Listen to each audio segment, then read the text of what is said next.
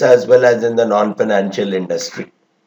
What is this enterprise risk management all about?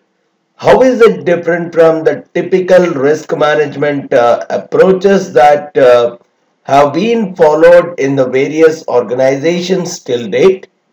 That is what we are typically going to take up in this session. Just as a quick introduction,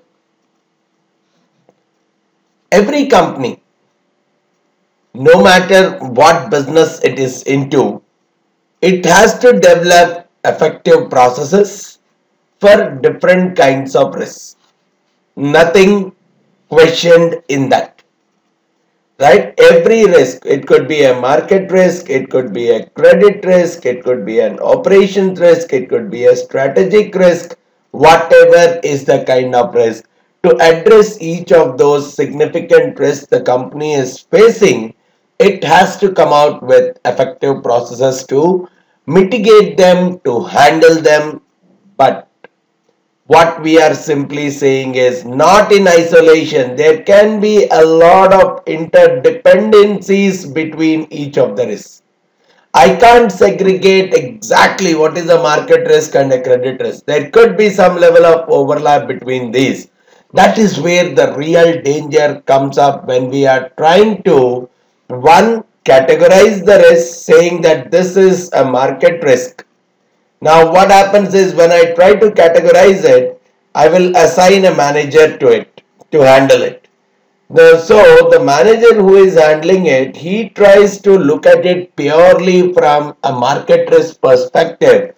But there could be an element of credit risk inside it, which means the reality is saying that the various risks that the company is facing, they are not isolated from each other. They have a lot of interdependencies.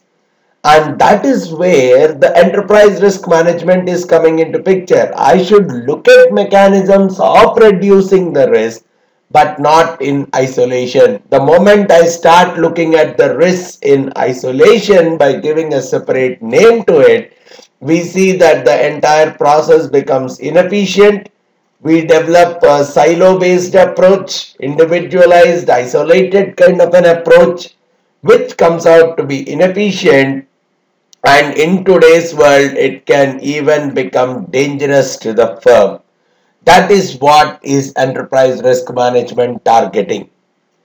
I should be able to do the management of my risks effectively.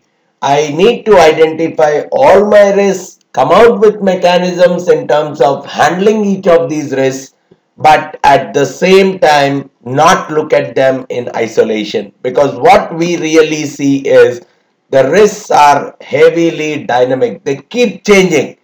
At one point, I may see that this particular risk does not exist, or it has a very small impact. But within no time, that itself could lead to a drastic loss. So we need to constantly monitor the risk, not just in isolation, but also understand the interdependency that is present between the risks.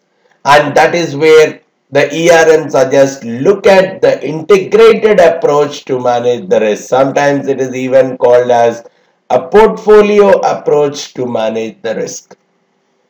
Right? Don't look at them as silos. That is what is the simple point ERM is talking about. Because in the real world, even today, yes, a lot of things have come into the market to measure. You have a lot of tools to measure different kinds of risks. You have a lot of tools to identify different kinds of risks. But in isolation, yes, for marketers, there's a lot of information available, a lot of tools available. Credit risk, yes. Operations risk, yes. Even today, all of them are treated separately. And that is where the integration is required. Just for example, today, every company is having a few credit experts to handle the default related risks. Mortgage specialists are there to handle prepayment risks. So each thing is becoming a specialty center. There's nothing wrong in having it.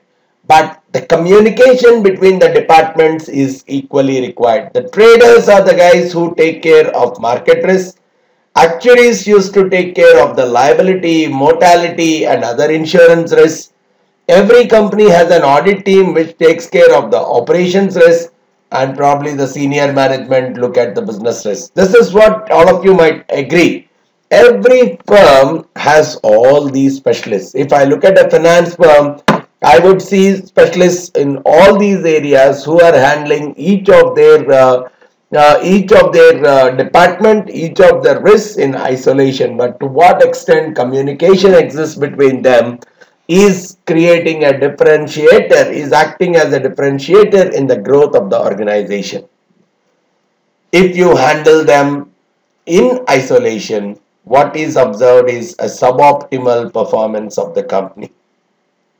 And because we would be overlooking the correlations, the interdependencies that could present between the various risks. And there is even a possibility of a portfolio effect, diversification benefit. Yes, there is a credit manager who is handling the credit risk, who has come out with mechanisms for handling the credit risk, and at the same time there is a market risk manager who is handling the market risk. Now, these two are handled in isolation. There is a cost that is incurred here, there is a cost that is incurred here. But because of the presence of these two, it might very well be possible bilaterally they could offer a kind of a portfolio benefit between them. Now, if they are offering a portfolio benefit, why should I typically go for incurring too much of cost? By naturally they are offering as a portfolio, one is lessening the loss of the other.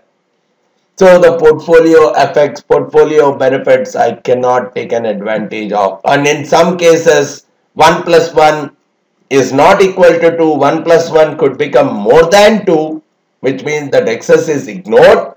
In some cases, 1 plus 1 could become less than 2, which means I am not able to take the advantage of the portfolio diversification benefit.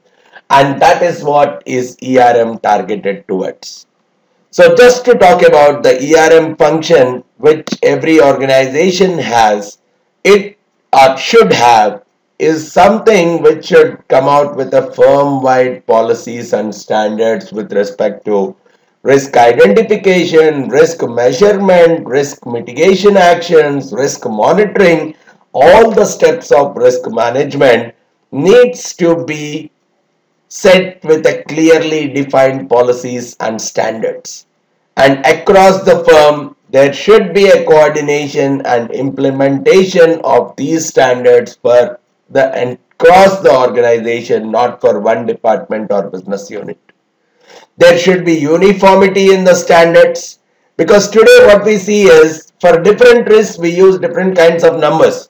Probably the market risk team uses value at risk as a tool which measures the risk of their particular department. Whereas the credit risk department may talk in terms of outstanding balance rather than talking in terms of value at risk. Whereas the operations risk department might come out with their own scoring model saying this is a measure of operations risk. But look at it in a simple way. As an organization, what is required? As an organization, the consistency across the different forms of risk is very much required. Overall, what is the amount that I can lose? What is the money that is at risk for me? Right? So, and what is the kind of interdependency that is existing between the risks? If I have a different measure for both of them, probably the information which the senior management is getting as a part of the reporting is purely in bits and pieces, not a big picture.